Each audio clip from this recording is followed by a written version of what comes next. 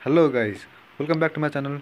र आज हामी डिस्कस गर्न आँटेको छु आजकल भाइरल भएको टिकटकको पर्पल भ्याली इफेक्ट र इन्स्टाग्राममा पनि फेमस भएको पर्पल भ्याली इफेक्ट। यो इफेक्ट लगाउनको लागि हामीसँग दुईवटा तरिका छ। एउटा छ इन्स्टाग्रामकै purple valley effect camera use गरेर र अर्को 3D भन्ने एप युज गरेर। अब टिकटकको लागि चाहिँ 3D एप नै राम्रो लागेको छ मलाई। र तपाईँ यदि यो च्यानलमा नयाँ हुनुहुन्छ भने च्यानललाई सब्सक्राइब गर्नुहोस्, लाइक बटन थिच्नुहोस् र यस्तै नयाँ नयाँ भिडियो पाउनको लागि नेपाली गुरुजीसँग जोडिनुहोस् र आउनुहोस् भिडियो सुरु गरौँ।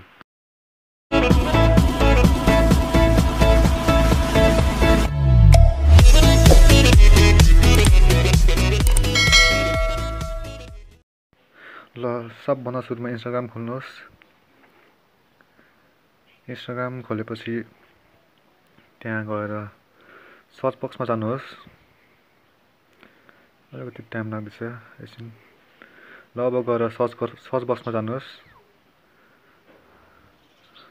सर्च बक्स खोलेपछि त्यहाँ गएर OTTIS सर्च गर्नुहोस्।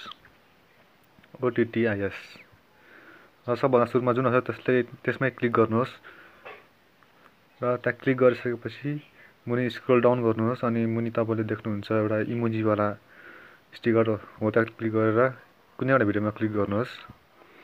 र यहाँ डाउनलोड जस्तो बटनमा आएको छ, त्यहाँ गएर क्लिक गर्नुहोस्। डाउनलोड जस्तो बटनमा आएकोमा क्लिक गर्नुहोस् र यहाँ ओके थिच्नुहोस्।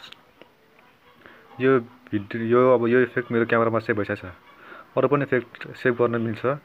यहाँ धेरै इफेक्टहरू छ, सबैलाई सेभ गर्न मिल्छ। मैले चाहिँ अब यो कलर चेन्जिङ मात्रै इफेक्ट सेभ गरेको छु। अरू सेभ गर्न मन लाग्यो तपाईँले सेभ गर्न सक्नुहुन्छ। यिनीहरू पनि छन्, यिनीहरू पनि सेभ गर्न सक्नुहुन्छ आफ्नो क्यामेराको इन्स्टाग्रामको क्यामेरामा। अब यति सेभ गरिसकेपछि आफ्नो प्रोफाइलमा जानुहोस्। सिधै आफ्नो प्रोफाइलमा यहाँ प्लस आइकनमा नजानुहोस्, सिधै आफ्नो प्रोफाइलमा जानुहोस्। प्रोफाइलमा गएर आफ्नो स्टोरी हाल्ने ठाउँमा जानुहोस्। अनि त्यहाँ गएर स्टोरीमा गर्दाखेरि यो क्यामेरा खोलिन्छ र यहाँ इफेक्टहरू देखाउँछ। मेरो अलिकति यहाँ वाइफाई सो भएर नदेखाएको। र अब अर्को प्रोसेस छ। अब यो चाहिँ अलिक टिकटकको लागि राम्रो हुन्छ। टिकटकको लागि अहिलेको प्रोसेसले चाहिँ टिकटकलाई त्यति उयो हुँदैन, त्यति इङ्गेज हुँदैन टिकटकमा। अब अर्को छ, सिधै प्ले स्टोर खोल्नुहोस्। यस्तो चाहिँ अब टिकटक बनाएकोलाई पनि एडिट गर्न मिल्छ। त्यसले चाहिँ त्यही नयाँ आफ्नो बनाउनु मात्रै मिल्छ। यो एपबाट चाहिँ टिकटक बनाइसकेको टिकटकलाई पनि फेरि डाउनलोड गरेर त्यसलाई एडिट गर्न मिल्छ। प्ले स्टोरमा गएर 3D सर्च गर्नुहोस्। 3D हो। 3D सर्च गरेर सुरुमा जुन खोल्छ त्यही खोल्नुहोस्। मैले डाउनलोड गरिसकेको छु, त्यो भएर सिधै ओपन गरेँ मैले। तपाईँहरू डाउनलोड गरेर खोल्नुहोस् अनि आफ्नो टिकटक यहाँ ल्याउनुहोस्। आफ्नो टिकटक भिडियो यहाँ ल्याउनुहोस्। र मेरो टिकटक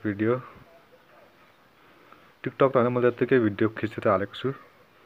त्यो मैले यहाँ ल्याइसकेको छु र अलिकति टाइम लिँदैछ। र यहाँ आइसकेको छ। अब यहाँ माथि LUT भन्ने छ, त्यहाँ थिच्नुहोस्। हो त थिचेपछि अब एकछिन पर्खिनुहोस्। तपाईँको नेटवर्कमा डिपेन्ड गर्छ कतिको छिटो हुन्छ भनेर। र अब यो मुनिलाई स्क्रोल गरेर यो टप 25मा क्लिक गर्नुहोस्। टप 25मा क्लिक गरेपछि यहाँ धेरै इफेक्टहरू आउँछन्। तपाईँ हेर्न सक्नुहुन्छ यहाँ ब्लू। अब यसले माथि मुनि गर्दाखेरि अलिकति डार्क, अलिकति लाइट यिनीहरू एडजस्ट गर्छ यसले। ब्लू येल्लो पनि छ, निकै राम्रो देखिन्छ यिनीहरूले। रेड पनि छ, पर्पल पनि छ, ग्रिन पनि छ, लाइट ग्रिन, डार्क ग्रिन सबै छ यहाँ। स्काईको लागि पनि स्काई पनि ब्लू गर्न सक्छ यसले। पिङ्क सबै कलर छ यसमा। र यो प्रोसेसले तपाईँले टिकटकको भिडियोलाई डाउनलोड गरेर यो 3D भन्ने एपमा ल्याएर एडिट गर्न सक्नुहुन्छ। निकै नै सिम्पल छ यो। अरू पनि निकै इफेक्टहरू छन् यहाँ, तिनीहरू पनि युज गर्न सक्नुहुन्छ तपाईँले। र अर्को पनि एउटा इफेक्ट छ, मतलब अर्को पनि एउटा प्रोसेस छ। त्यो प्रोसेस चाहिँ काइन मास्टरबाट हुन्छ, तर त्यसको लागि अलिकति धेरै एडिट गर्नुपर्छ। तपाईँलाई त्यो पनि चाहिन्छ भने म ल्याइदिन्छु। तपाईँलाई त्यो पनि चाहिन्छ भने मुनि कमेन्टमा कमेन्ट गर्नुहोला र चाहिन्छ भने भन्नुहोला र अरू कुनै कुरामा प्रब्लम भए मलाई भन्नुहोला, म सल्भ गर्न ट्राई गर्छु। र आजको लागि यति नै। मेरो च्यानललाई सब्सक्राइब गर्न नभुल्नुहोला, लाइक थिच्नुहोला र कुनै प्रब्लम भए कमेन्टमा भन्नुहोला। I am always there to help you. Thank you for watching.